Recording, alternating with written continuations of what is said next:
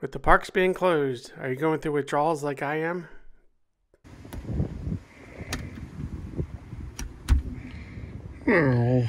Many magic bands and you don't know what to do with them?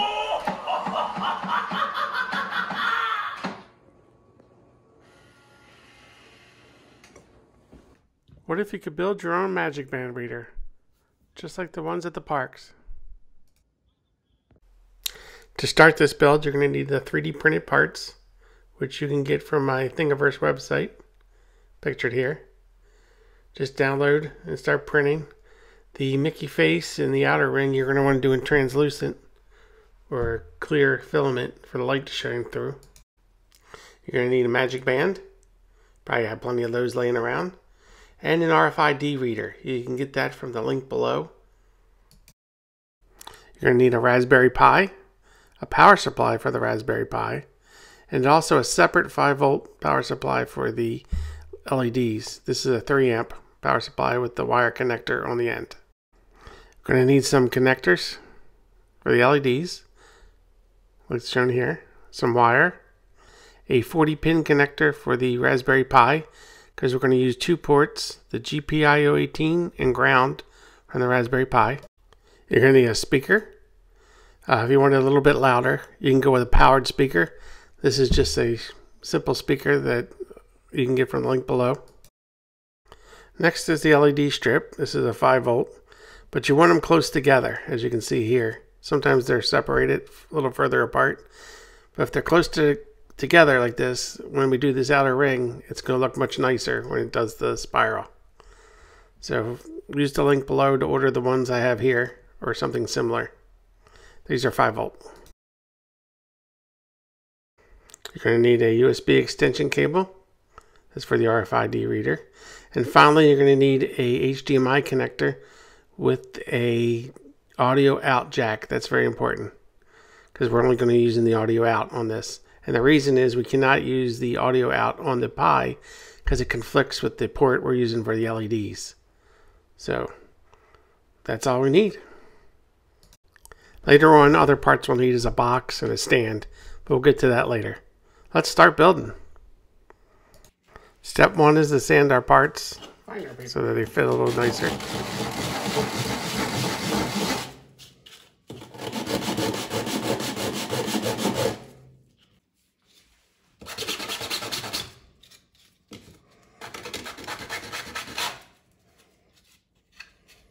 Be careful. If you sand too much, it won't fit right. Once we sanded everything, we're going to glue our outer shells together carefully. You want to line them up the best you can and slowly put them together.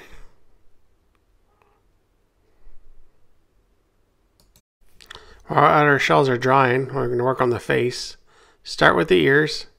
Get them in there nice and smooth. Make sure they're flat, even with the bevel. And glue these babies in. After you get the ears in, put the face and then the face plate in. Keep it smooth with the bevel. I find if you press with your fingernail and just go around, kind of snap it in. It's going to be a pretty tight fit, but you want to get it as smooth as you can.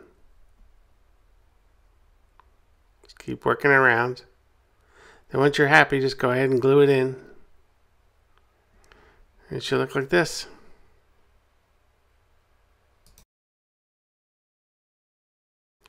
Once you glue the mouse face to the outer rings, it's time for the LEDs.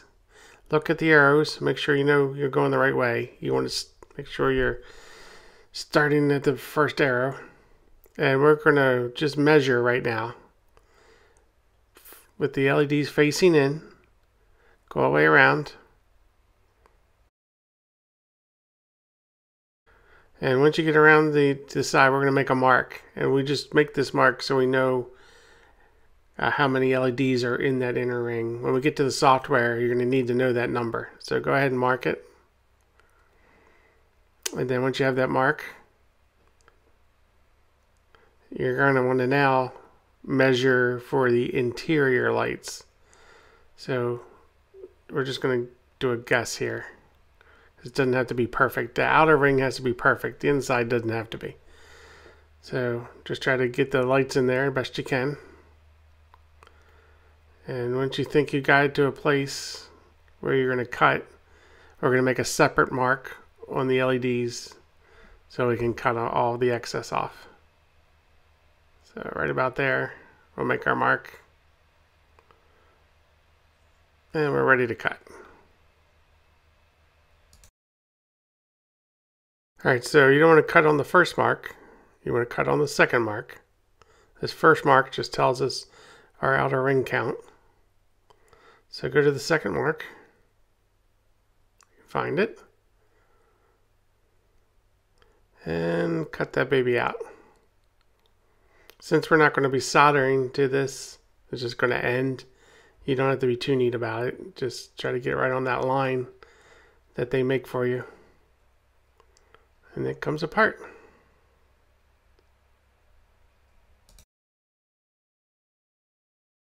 Now these LEDs have a sticky back to them, which isn't going to do us any good because we want the light to shine inward towards the ring, like this. So make sure you have your counts right.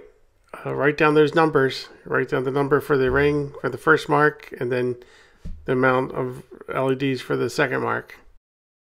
There we go with the completed glue. The interior just goes around on the inside like this. Doesn't have to be super neat. It just has to be facing in so that when it lights up, it will light up the face nice and bright. You want to keep that middle open for the next step, which is where we're going to put the RFID reader in. So let this dry before he's going on to the next step. For the next steps, we're going to need our speaker, our RFID reader, and our USB extension cable. I went ahead and glued the RFID reader to the cable so it doesn't come loose later and have to open it up and add it. The trick is to get the face as close to the Mickey face as you can. So what I'm going to do is I'm going to go this way. So while that was drying, I went ahead and glued my speaker in, facing down towards our speaker holes.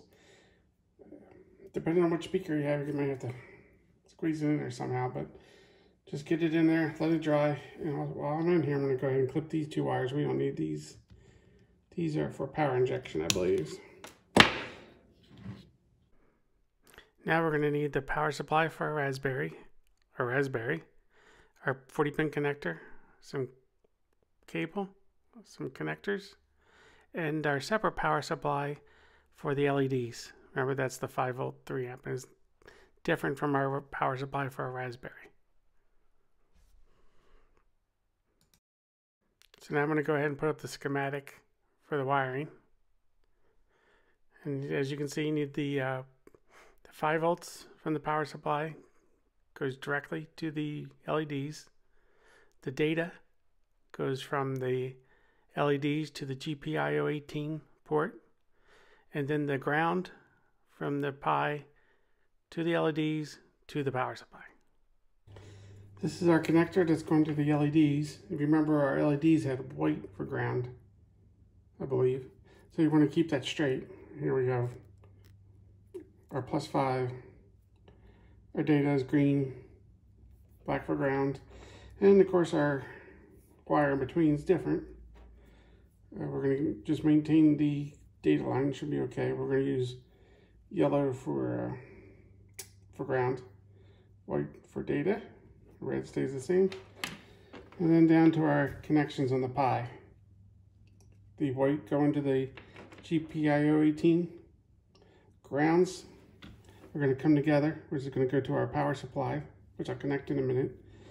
Make sure the grounds are connected together, otherwise it won't work. And once again, check the schematic I put up earlier. Make sure you got this wired right.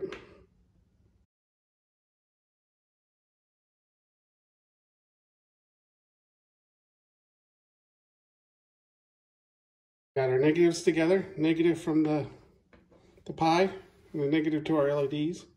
We got our data coming from the Pi, going to the correct ports on our LEDs. And here it is all wired up. Power supply for the 3 amp connected to the LEDs.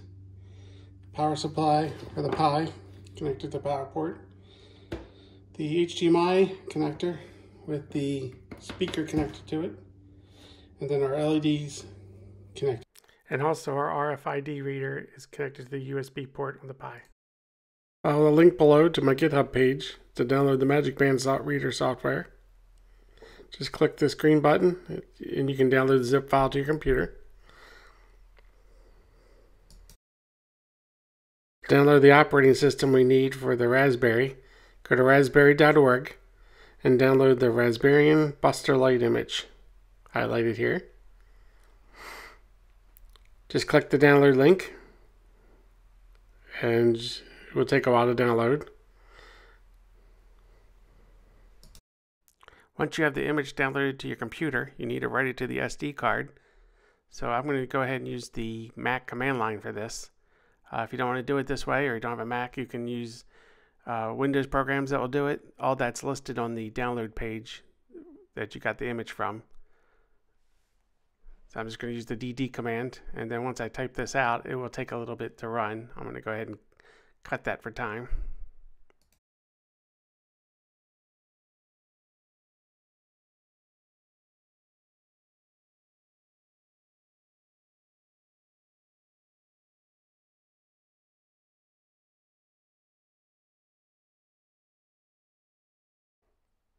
Once the image has been written to the SD card, we need to do two more things. First, we need to create a file called SSH, and this tells the Pi to start SSH for us. Once again, I'm going to use the Mac commands, and I just need to create a file called SSH in the boot directory on the SD card.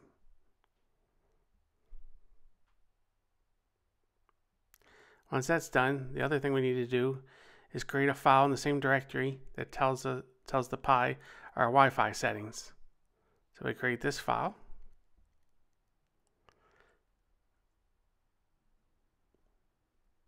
And in here we will need to update your SSID and your Wi-Fi password.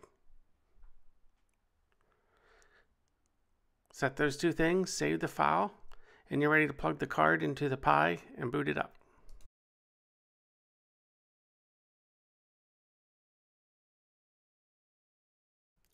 Once the Pi comes back up, SSH to it and SCP over the Magicband software you got from the GitHub page. And then the first thing you're going to do is run the install.sh. This will take a very long time. 2 hours later. Once that install is complete, you want to edit the magicband.py file and scroll down to where you see the pixel counts and update those two values to what you counted when you were counting the LEDs when we were doing the install. The first is just what's in the outer ring, and then how many pixels beyond that for the Mickey face. So go ahead and update those values.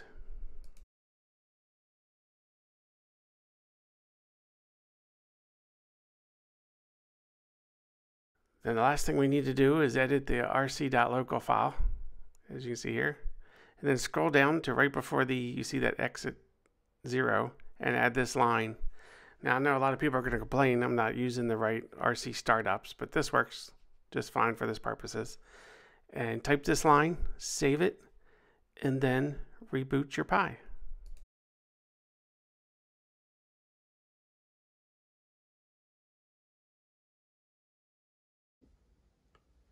If you did it right, when you plug in the Pi, the face should blink 3 times once it's done booting. So let's see what happens here. It'll take a second. 1, 2, 3, and there it is. Yoda's wearing a Magicband, so I'll use this one.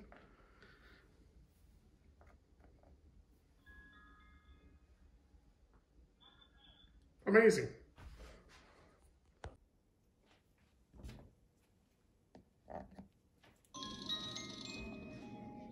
Welcome home.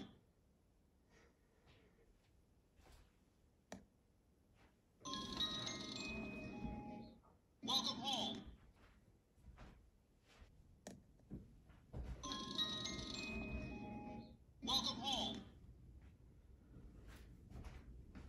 I could do this all day long. Stop it. Get some help.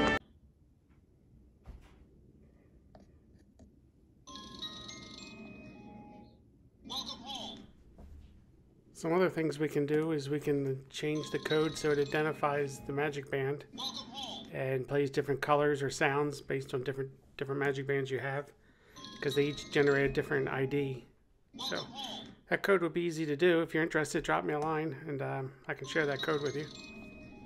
Or we can turn on lights. We could, since it's got Wi-Fi, we could do all kinds of things. But right now, I just have it doing this. And here it is on the stand, which is a piece of PVC pipe and a block of wood. If I had to do it again, I would definitely use Bondo and sand it down and paint the whole thing so you don't see those cracks at the top. But let me know if you build it.